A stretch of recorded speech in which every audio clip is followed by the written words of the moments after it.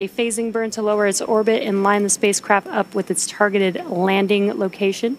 Then the action starts to pick up pace with trunk separation, closure of the nose cone, a deorbit burn, re-entry, deployment of the drogue and main parachutes, and then finally splashdown off the coast of California.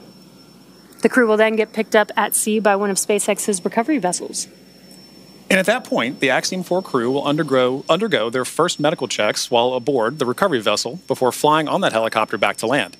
And from there, the crew will be flown to Houston, Texas, where they'll be reunited with their teams. And this welcome home moment, in many ways, will mark the conclusion of the operational phases of this mission. And guiding us through the action today as Dragon departs station is Anna Schneider with NASA Communications at NASA's Johnson Space Center in Houston, Texas. How's it going, Anna?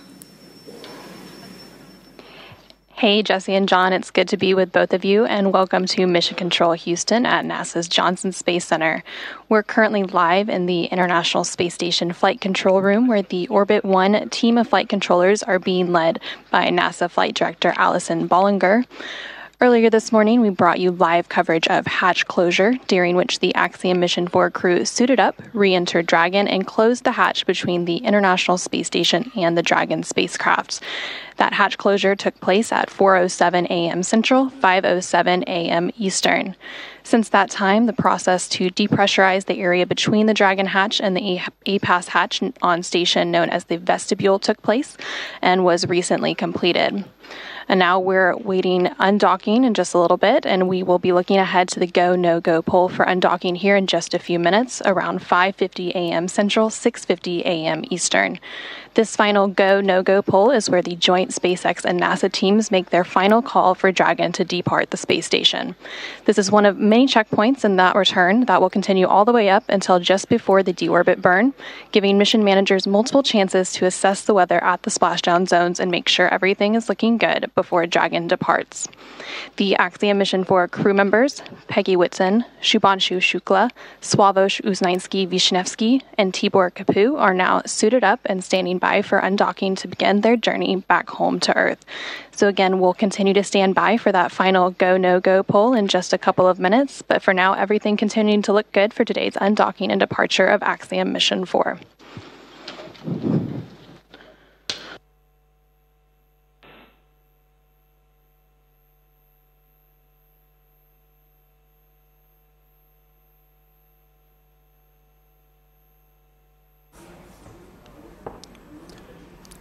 Right, you can see those visuals on your screen. The entire Axiom 4 crew is now suited up and belted into the Dragon X spacecraft, just waiting the undocking procedure, which will take place in the next 10 minutes. And as we also saw that the Johnson Space Center in Houston is also ready for the entire procedure to start because they will splash down at about 3 p.m. Tomorrow after making that journey from the ISS back to Earth from the Hawthorne, ISS. California, to conduct their final go, no-go poll on whether to move forward with the undocking procedure. Now, just like during its approach to the International Space Station, Dragon's departure in deorbit is designed to be fully autonomous, requiring no action from the crew on board. The undock command will be sent at 6 a.m. Central, 7 a.m. Eastern to begin that autonomous sequence. The first step in the automatic undocking sequence is for the umbilicals to retract. These umbilicals connect Dragon systems to the space station, transferring power, telemetry, and commands between the two vehicles throughout Dragon's stay. Once that's complete, Dragon will unlatch itself from the space station by releasing the 12 hard capture hooks in 2 separate phases. All of that combined will take roughly 4.5 minutes, and then Dragon will be ready to depart from the space station and begin to push itself further and further away using its thrusters.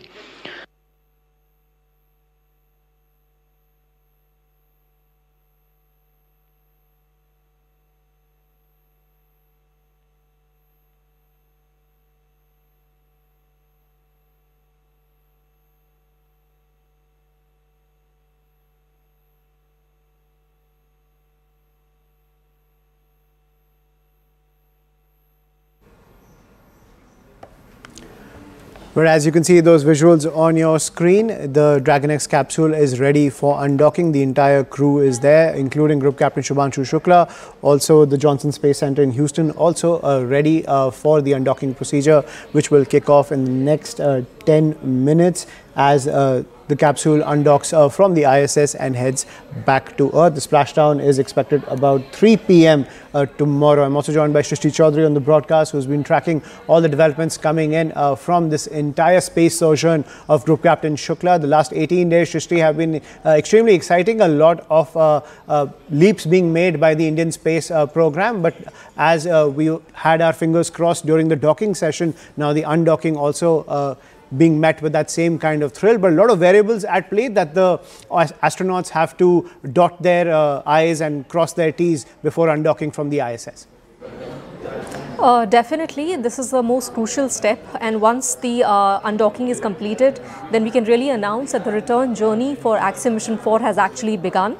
Now, this undocking sequence is completely automated, and there's no crew control here. So, Dragon spacecraft in which the 4 crew members are traveling has this automated sequence where it can completely take over docking as well as undocking, and within the next few minutes we'll get some more visuals from NASA really announcing if the undocking has been completed.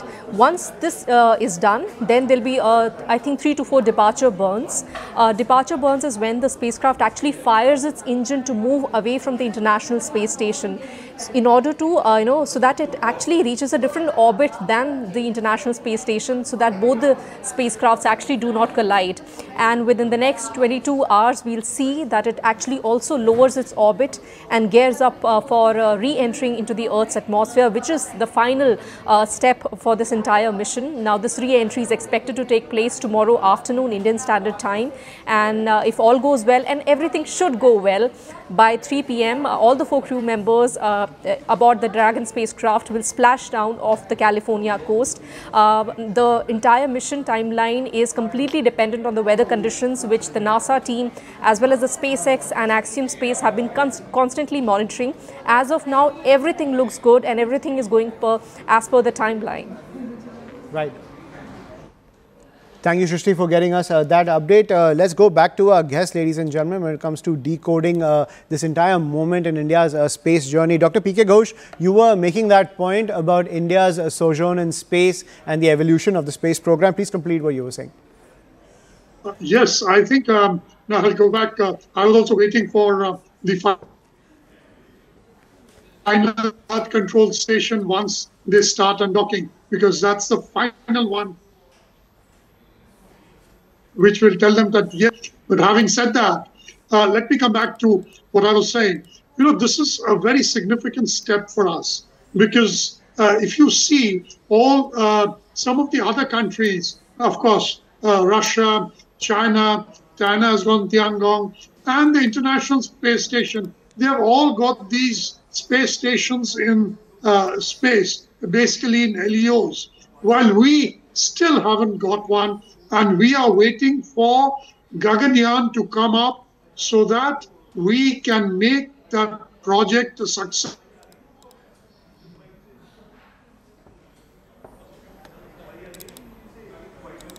Right, we'll try to reconnect with our guests over there, but those are the visuals coming in when it comes to the undocking procedure, which is set to kick off in the next 6 minutes as we count down to this entire space journey of Group Captain Shubhanshu Shukla back to Earth. And now in the next 6 minutes, the undocking will take place as India marks this giant leap in its space journey. SK Dhaka also continues to be with us on the broadcast. So as we were pointing out the different variables which are at play, but this is a completely automated process, 3 to 4 burns to create that distance between the Dragon capsule and the ISS, and then the journey begins back to Earth. So a really tight window when it comes to weather conditions and the conditions for splashdown as well. So a lot of calculations going into this entire return process, something that everyone has seen several times, but the amount of work and the mammoth calculations that take place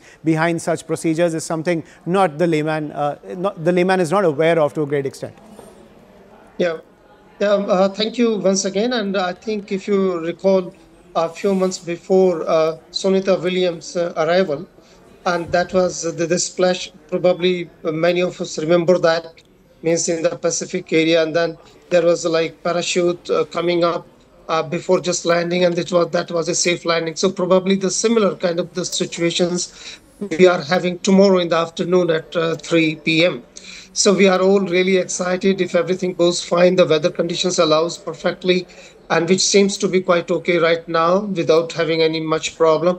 So the undocking is going to start very, very soon, that maybe after a few minutes. We are really all excited, as you mentioned, that it is a fully automated system. And then we are not going to do anything.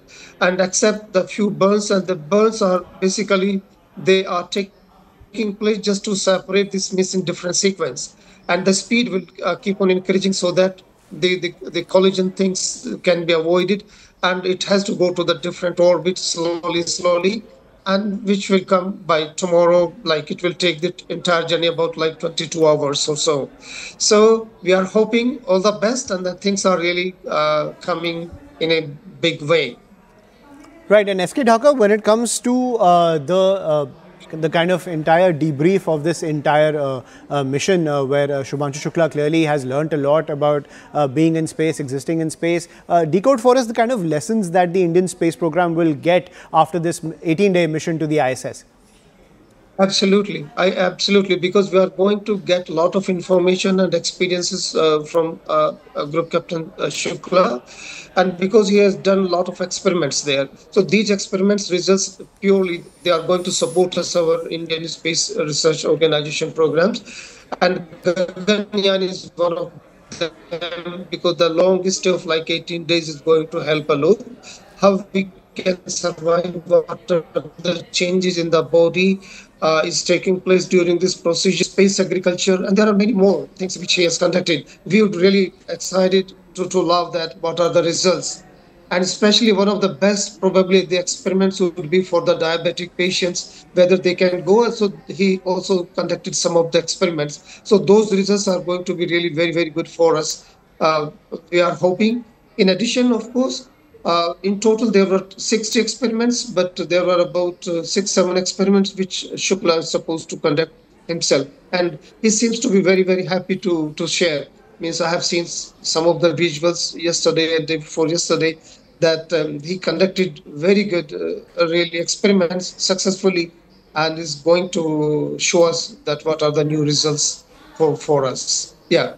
Absolutely, and now what we're learning is that to get that perfect window to undock from the International Space Station, undocking will now take place at 4:45 p.m. So in the next 13 minutes is when that undocking procedure will kick off. And as you can see, those are the visuals from inside the Dragon capsule as it is attached to the ISS. And in the next 13 minutes, the undocking procedure will begin. As my colleague Shrishti was also pointing out, this is a completely automated process.